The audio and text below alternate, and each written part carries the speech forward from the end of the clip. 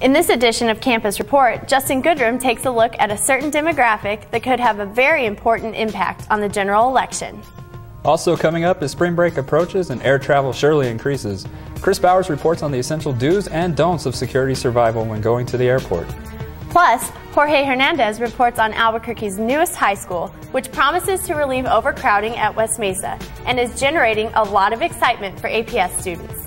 And finally, Danielle Flores finds out whatever happens to those hopeful New Year's resolutions after just a few months' time, and how gyms are offering new goodies to keep you motivated.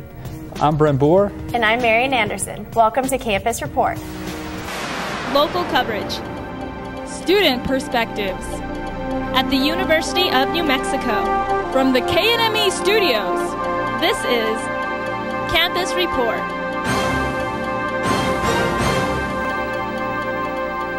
As the 2008 presidential election dominates headlines, a certain demographic wants their voice to be heard by the candidates. The youth vote has now become a major focal point in determining who will become the next president, and UNM students are spreading the word about the importance of voting. Justin Goodrum reports. When somebody thinks of spreading youth voting, a video game usually doesn't come to mind. But UNM's Black Men in Motion are using the popular sports game, Madden 2008, to lure students into signing up to vote. Black Men in Motion's Vice President, R.J Albritton, believes young people are more interested in this year's election because the candidates are offering a new message. It is more the candidates. You know, it is time for change now because the candidates are preaching more about change. And if you look at them, you have, a black man running for president and a woman running for president. So I think that it has inspired change in a lot of young individuals. And because they want that change, a lot more young people are getting out to vote. Numbers for youth voters looking to elect a Democratic president grow. Stephen Dinkel, president of Lobo Conservatives, wishes the other candidates would pay more attention to youth voters. They go out because you do what's called campaigning. You inspire people to listen to your message or just to go, hey, I should explore this. So I definitely think presidential or any candidates should definitely explore college universities. UNM's president of the College Democrats, Mercy Berman, says the youth vote determines how critical issues are going to affect them in the future. Much as we love our elders and our parents and our grandparents, we can't trust them to make choices that would be concurrent with what our needs and our wants are going to be. And so we have to make choices that are going to benefit our future. And so it's important for us to get out there and actually do it. And obviously in this election, we can make a difference. Oscar Lopez, a graduate of UNM who has worked with the John Edwards campaign and is now working for the Martin Heinrich campaign, has some key advice for college students deciding whether to vote. I know some young people have an outlook on politicians as they generalize them as being for themselves, but I urge them to look at each politician individually. For those still undecided if their vote matters, Lee Drake, Southwestern Director of College Democrats of America, says the proof lies within this year's Iowa Democratic primary. Just look at, say, Iowa. You had about 20, it was close to 20, 15 to 20% of that vote was youth, defined as 17 to 30. Because in Iowa, if you're able to register to vote at the general election, you can vote at the age of 17. Those numbers gave Barack Obama a 13% boost because they broke 57% for him. He would not have won that primary without the youth vote. This is Justin Goodrum for Campus Reports. Welcome, Stephen. Thanks for coming. Oh, thanks for having me. With this election, the youth vote is really important. What are some of the main issues that the youth should be concerned about? Definitely the economy is huge. It's always going to be an issue. It always has been, especially now with subprime mortgages and people can't afford paying for their houses and stuff like that. And you have banks issuing out money to those people who can't pay to take out those loans.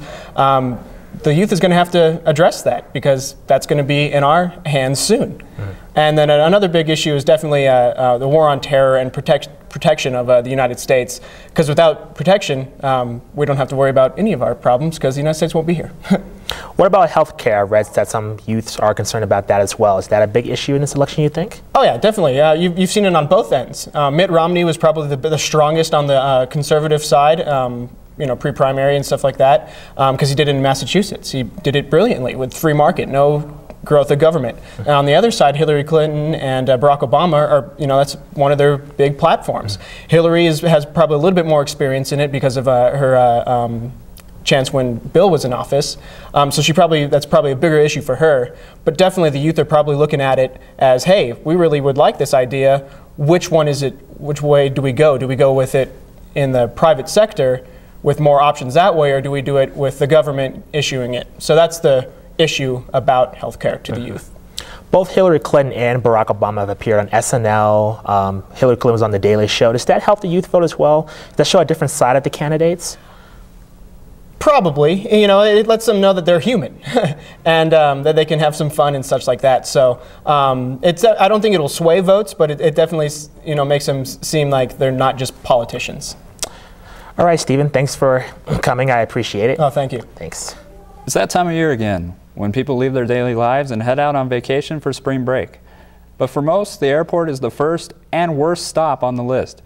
But it doesn't always have to be. Kris Bowers reports on the essential do's and don'ts when heading to the airport. But with all the recent changes to flight policies, there's some confusion as to what plane passengers can actually take across the checkpoint. TSA Baggage Inspector Kris Bowers says there's no doubt about it, passengers have no idea what to pack and what to leave at home, and it's not uncommon to come across accidental illegal items. And for the most part, when you're going through the checkpoint, you have an option. If it's not something that is illegal, some type of illegal substance or illegal item that you've got in your possession, then you usually have the option to take it back and either put it in your checked baggage or leave it with someone outside the checkpoint, or if you have a vehicle at the airport, you can put it in there. After 9/11, flight policies changed drastically, and airports are no longer as lenient as they once were. Even Albuquerque's own Sunport underwent drastic renovations to tighten security by making it harder for unwanted people to get past the TSA checkpoint. Not to mention, items that were once okay to bring on the plane are now forbidden. So what are these forbidden items? Well, specifically, you can't take things such as firearms, explosives, generally speaking, sharp items, knives, certain tools, disabling chemicals, and things of that nature.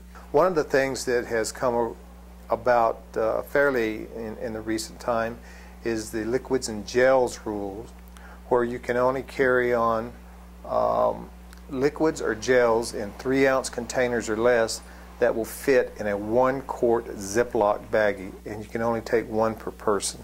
There's no such thing as random searches like many think, but TSA still has the right to search suspicious luggage. Bowers stresses to read the website before heading to the airport to lower your chances of being searched. But for a more specific list of what you can't or can take onto an airplane as carry-on or as into your checked baggage, you can go to the TSA website. It's tsa.gov, and at this website you can it gives you a list of information, a whole host of information that can make your traveling experience a lot easier and shorten your times when going through the security checkpoints. As always, passengers should arrive at least 1 hour early, but it's unlikely to wait for more than 10 minutes at the checkpoint. Also, if you're still unsure about what not to bring, check the website. Go to tsa.gov, that's tsa.gov, and click the 311 option on the homepage for a list of guidelines for what liquids and gels are okay to bring on board. Also, if you click on the permitted and prohibited option, you'll find a complete listing of banned items to make your trip through the airport a breeze. Reporting for Campus Report, I'm Kristen Bowers. And Kris Bowers is actually in the studio right now. And Kris, let's just start off. What tips do you have for anybody traveling in the near future? Well, as always, you should generally arrive at the airport at least an hour to an hour and a half ahead of time. You don't want to be rushing to get through the checkpoint and get to your terminal.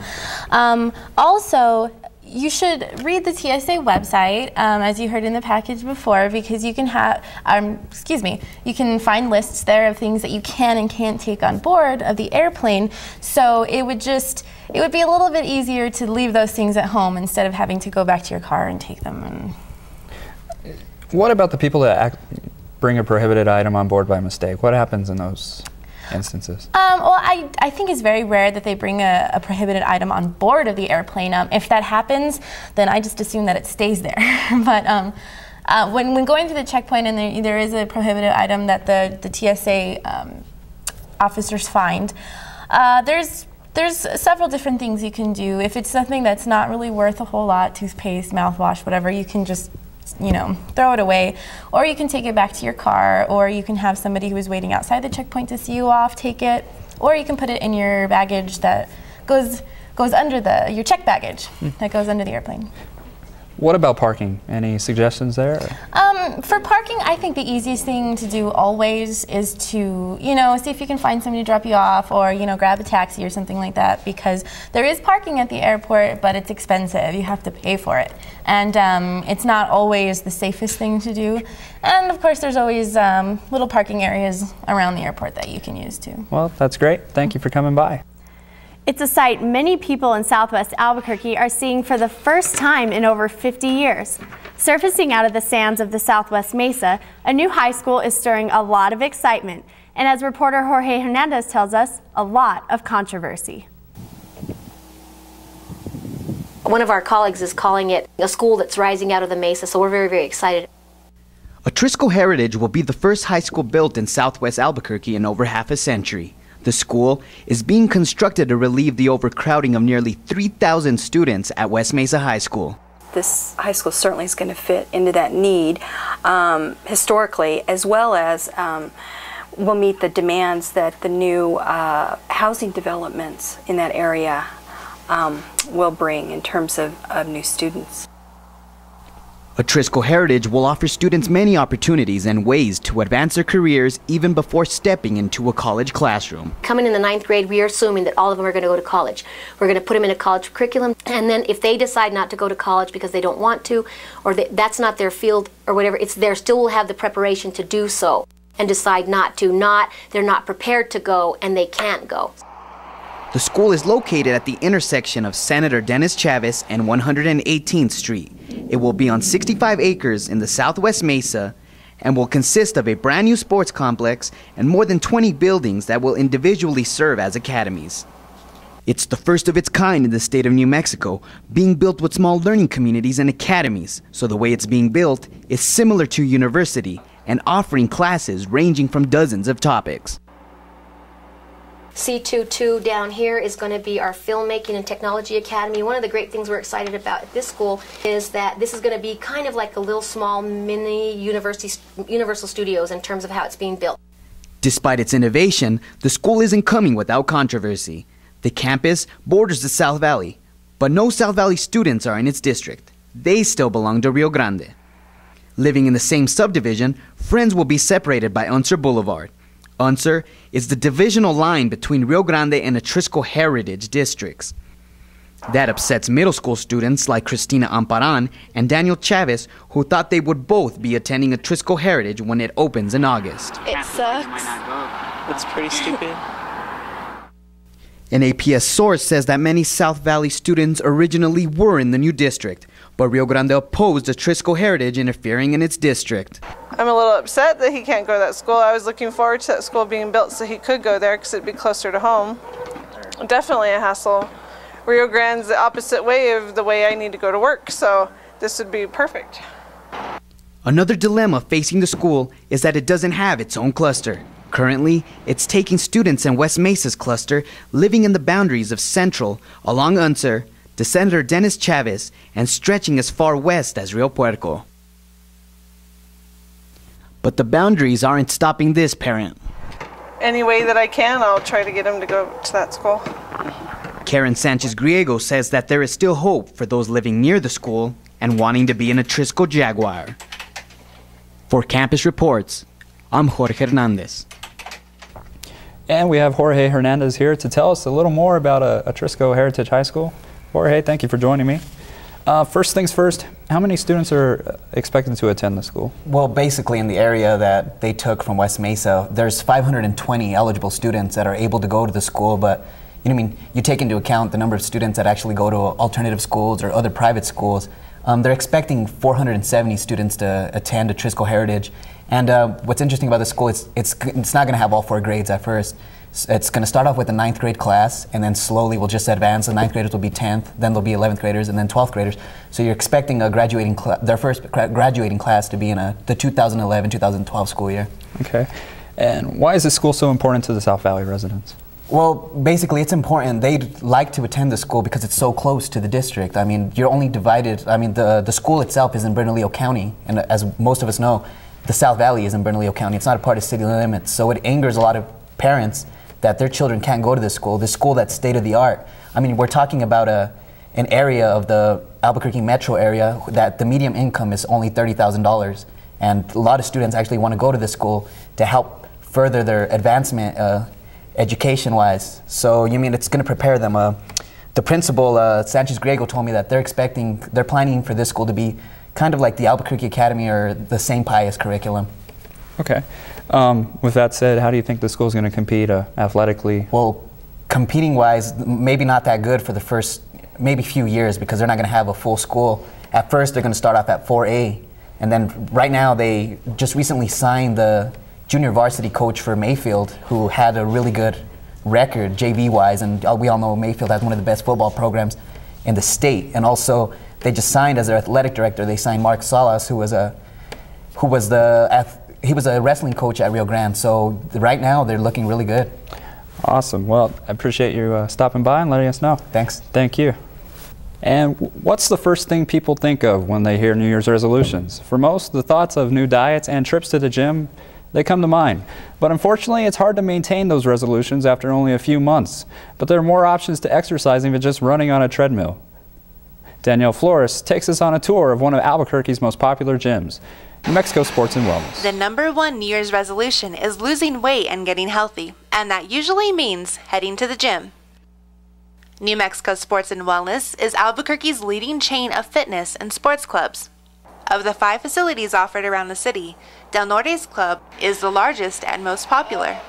Del Norte's newly renovated branch offers a state-of-the-art free weights area, weight machines, 2 different cardio areas, and a group exercise studio. The sports and wellness clubs are known for their friendly and welcoming environments, and dedicated employees, such as Martin Heinrich, help contribute to that atmosphere. I work at the hospitality desk, so I take care of all the customer service and stuff, like answer phones, fold towels. Our job is pretty much anything and everything. All the new members that come in, everyone comes to us. All the questions that are asked, everything comes to us, and then we kind of organize everything.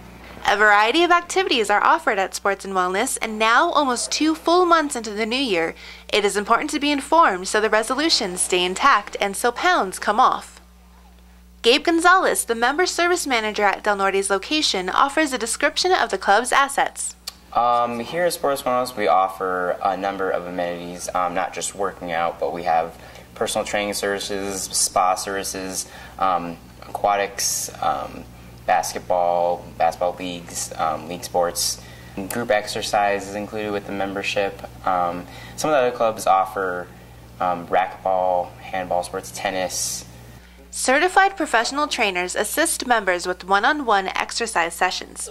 Seth Wilkie, a personal trainer at Del Norte, briefly explains his job. Everything from doing initial assessments with people to tell them how fit or unfit they are, to designing programs and talking about lifestyle with them. According to Men's Fitness magazine in 2007, Albuquerque was voted the #1 fittest city in the United States, beating out Seattle and Colorado Springs, and not many know about it. I didn't know that. I do know that we are the #1 club in the country right now, yeah, but I didn't know that we were voted the fittest. That's news to me. Although Albuquerque has dropped to 3rd place this year, it still holds one of the top 5 fittest city spots. The fact that Del Norte branch is open 24 hours during the week could be another result to the ranking. Monday through Friday, we're open 24 hours, and then Friday night we close at 9. Saturday we open at 6 and then close at 9, and then Sunday we open at 7 and close at 9, and then Monday we're back open at 4 o'clock in the morning. Gabe states that maintaining a healthy New Year's resolution can be a struggle to hold year-round. Yeah, I'd say that's definitely our peak season is during the new year. But I mean, we try to retain our members to continue their membership through the peak season, and some people do, but it starts to fade a little bit more around March. To stay on track to a healthy lifestyle, visit New Mexico Sports and Wellness's website at www.nmsw.com. There is no doubt the New Mexico Sports and Wellness Clubs have helped rank Albuquerque, New Mexico as one of the fittest. The 24-hour location at Del Norte has hopefully made it easier to maintain a healthy New Year's resolution, day and night, all year long. For Campus Reports, I'm Danielle Flores.